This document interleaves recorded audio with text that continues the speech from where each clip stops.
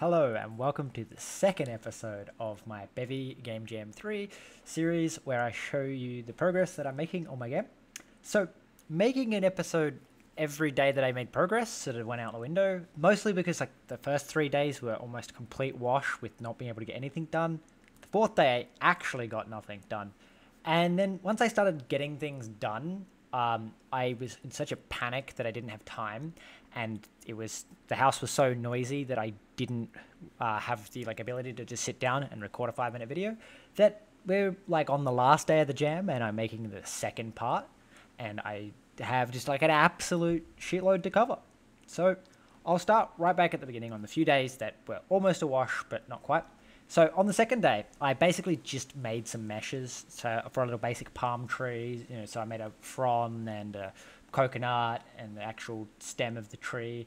And then I made a little sprout version, so when the seed's in the ground. I then programmed that up later to grow. I also did some palette adding to my wave crate, but that never actually ended up getting used. The idea would be that depending on what pot you planted the plant in might have its color change, but that didn't end up working, so I just moved on. That's now in my crate. If anyone's using the wave collapse crate, it just lets you shift the UV colors around. On day 5, I actually got some shit done. The main thing that I did was add the palm tree, and it would now grow over time. This was also the day I added a hotbar, so just so that you could have an inventory tab at the bottom that would allow you to hold things. On day 6, I then added a tab bar and a toolbar so that you could select between 5 different tools depending on what interaction you wanted to do with the plants. So you've got the shears for gathering leaves, your hands for picking up fruit, your shovel for digging up roots, an axe for cutting trees down.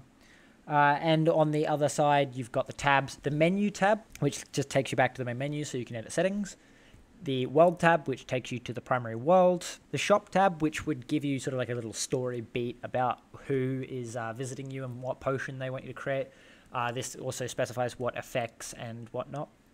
Then you've got your inventory tab, which is just 100 slots for storing items off your hotbar that you may want later. So the way the game currently works is you can actually add potions as ingredients for potions, and that will more or less just instantly give you that effect. So if you want to duplicate potions, you just chuck a potion in and then make copies of it. You can also sort of modify a potion that you already have by chucking it in and then adding other ingredients to make additional effects. If you can work out how to do that with the math, that'll make more sense when I explain my crafting system. And then also there's the crafting tab, which lets you type in commands like process and then what process to apply to an ingredient, and it'll then modify that ingredient to have that process. And then there is also the brew, which is just the potion equivalent. So you can taste your brew to find out what effects it has. You can add an ingredient to your brew, you can empty your brew out, or you can make a potion out of the brew. And there's no limit to how many potions you can make out of a brew. You can just keep taking potions. Same as there's no limit to how many ingredients you can add to a brew. The only real limitation is if you end up setting all 8 bits of a potion, it becomes a potion of instant death, and it's basically a wash, so you can't just chuck everything in. And the other thing is, there's no way to unset bits. The potion will always have those bits, as if a chemical is in your brew, it's always in there. So that's the tabs I added on day 6. Now on to, as I've written in my notes, day who even knows anymore? Because at this point, I don't actually know what I did on what day, because I was in such a rush to get things done because I thought I was running out of time, that I've just started doing things, and I don't even have git commits for half these ads. They're just, at the end I've got yes, committing, just so that I could change something that I knew I want to undo. So there's only a few git commits if you're following along in the GitHub for this section. It got really out of control. So first off, let's cover crafting. So the way crafting works is that you'll have items that you get from the worlds, and they will specify a plant and a plant part. And depending on what plant and what plant part specifies what bits they will set when used as an ingredient. Then, when you turn them into an ingredient, you can apply a whole bunch of operations to them, such as burning them, freezing them, chopping them up, blending them. All these things just apply sort of bitwise operations to the ingredients 8 bits that it has. So spinning them to the left will rotate the bit at least 1 and up to 4, or until a 1 hits the leftmost edge, and spinning them to the right does the same thing but to the right. And there's a whole bunch of these operations that you can do. I kept adding operations and like different bitwise manipulations until my little test suite that I was using told me that it's possible to achieve every single number. So every 8-bit number can be achieved using the base ingredients that I currently have in the game and these operations in less than 3 steps. So it's, I don't know how many ingredients you have to add, but you'll never have to manipulate a single ingredient more than 3 times in order to get every single possible number. So that's the basics of the crafting system. The other thing about the crafting system is when you consider a potion to be done, I use a bunch of manipulations to the 8-bit result that is in the cauldron to determine what potion affects. So things like, if all 8 bits are set, it's a potion of instant death. If no bits are set, it's just water, because you literally haven't added anything. If exactly the integer value 20 is achieved, that means you've got a saturation potion, because the only way to achieve that, or I guess the easiest way to achieve that, is to just put fruit into the cauldron and nothing else. So you've just made soup. Then there's things like if there's 6 or more bits, you've got a paralysis potion, just because I was going with the approach, the more bits, the more negative. You'll also see that if you have 5 consecutive bits, you've got a nausea potion. Then there's things like if every odd bit is set, then it's a regeneration potion. If every even bit is set, then it's a poison potion, since they're just reciprocals of each other. It's poison or it's regeneration. There's things like luck is if it's modulo of a very specific number, it's lucky. If you miss that number by 1, so 1 below or 1 above, then it's a bad luck potion. Then there's also things like the fire and ice sets of potions. This works by counting the number of ones in the top nibble and the number of ones in the bottom nibble, and then working out what potion it is based on the difference. So if you have 4 in the top nibble and 0 in the bottom nibble, it's a blizzard. If you have 0 in the top nibble and 4 in the bottom nibble, it's an explosion, since sort of the opposite, it's fire. And then there's just sort of like different levels. So if there's a difference of 3, it's an ice storm. If there's a difference of 2, it's a snowball, you know, and the fire counterparts to that. And then I've got, if there's a difference of 1 and at least an intensity of 2 on both, there's sort of like a fire frost and an inferno blizzard, sort of like the 2 at the same step sort of thing. So they're both present, but they're close enough that they sort of combine as opposed to cancel out. But that was just sort of an interesting thing. And then there's a whole bunch of other things like bitwise operations that determine whether a potion is present. And so the idea is you've just got to kind of work out how you are going to get that. There's also tooltips that will tell you like what you need in order to get the blizzard. So when you go to the shop and he's like, hey, I want a blizzard potion, it will tell you it's 4 ones in the top nibble and 0 in the bottom nibble. And it'll say like paralysis 6. So the actual potion effect recipes can be found in the tooltips of the potion effects. Each potion effect also gets a sequence of tags. This is used for when I create potion requests.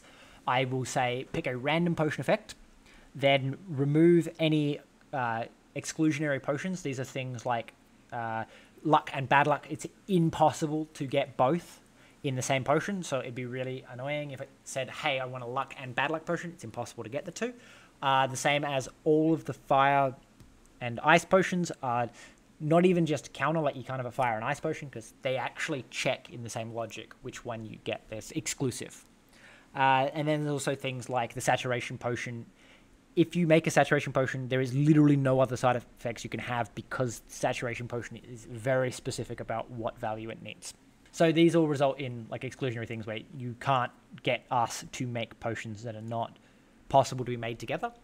Can't guarantee that this is actually true, since it's just sort of the ones I've worked out to not be possible. So there may still possibly be some that are impossible.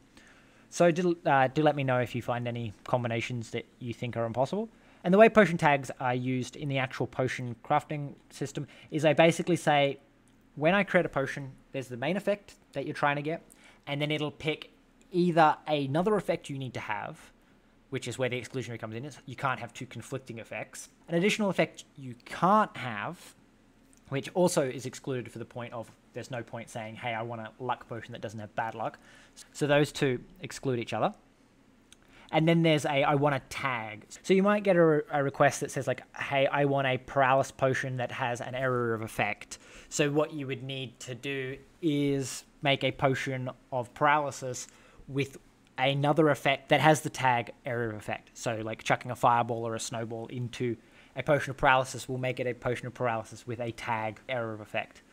I also removed the tags as potential options if the main effect has that tag. So you'll never get a potion that says, hey, I need a potion of this with this tag, where the tag is already present on the main potion. There's also the counterpart of this, of a potion without a tag. So it will say, hey, I need this effect, and none of the other effects can give the potion this overall effect.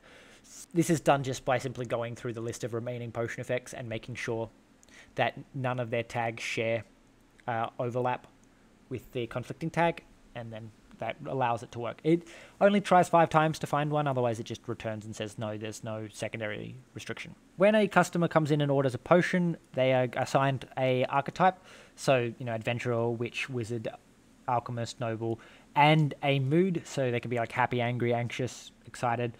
And based on this, I got ChatGPT to generate me a collection of responses that the person will order a potion. So a happy adventurer will say, hello, so I would like a potion of this or that. And then I also have an extra version of this where it comes in and it goes, hey, if an adventurer wants an extra effect, they'll say I also need this additional effect.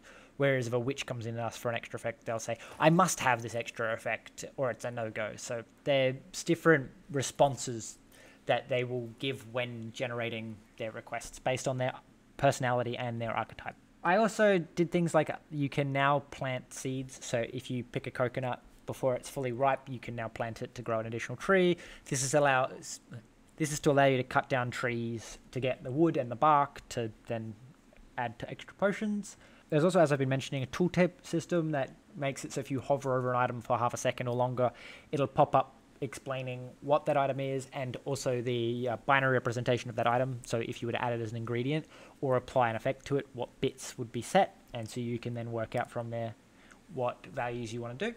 I used ChatGPT towards the end again because I felt like I was running out of time to do a lot of the heavy lifting when it came to descriptions and things. So all the talking responses are all ChatGPT generated. A lot of the potion effects were expanded upon by asking ChatGPT to give me 3 tiers of fire potion and 3 tiers of ice potion, and that's actually why I have the combination potions, is because ChatGPT returned a whole bunch of Ember Frost, and I was like, all right, I'm gonna make combination potions where it's a fire and ice potion. ChatGPT also did all the tagging because I just asked it to generate some tags, and then I asked it to apply those tags to the potion list. ChatGPT is an incredible tool for this kind of thing because it on its own probably couldn't write very good code. It seems to not understand. I had to sometimes put it into the IDE to get it to correct where ChatGPT is just doing things that aren't allowed. But for the sake of creative writing aspects of things where I can say, hey, match wizard, match mood, and be hey, fill these in. It does an incredible job of generating it. There was some kind of things where it would specify a specific potion rather than a fill in gap indicator, but still it was pretty impressive that it could generate lots of somewhat uniquely sounding. Some of the responses are duplicated. I feel like this might have been because of how I was approaching giving it answers. Instead of saying generate them all at once, I was going do me the adventurer, do me the witch, do me the wizard, and saying don't make it like the others, which meant that it didn't necessarily comprehend that it had already written the others previously. It's basically all I've done for the game. It's in somewhat of a functional state. I'm going to spend the rest of the time, which at the time of recording this is about 11 hours left before the game has to be submitted, just sort of polishing things up, putting better sprites in, making sure that there's no obvious errors or crashes, and hopefully you'll be able to play my game shortly after this video goes live. So thank you all for watching.